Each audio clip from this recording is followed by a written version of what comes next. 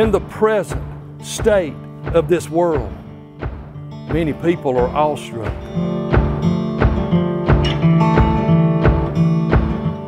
Are you tired of the barrenness? Are you ready to leave this barrenness of the exile?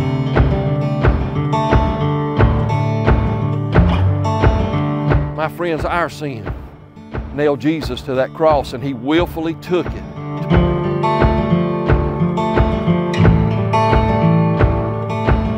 That when He went to that cross, He took our sin with Him.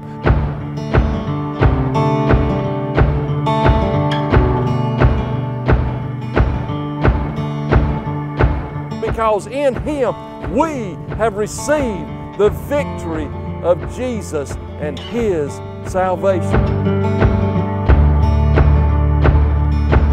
Either way, the Lord is saying, come home again.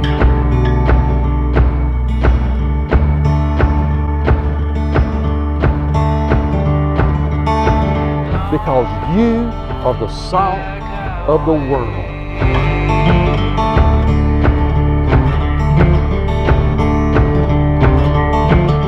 It's all about Jesus and His life being lived through us as the light of the world.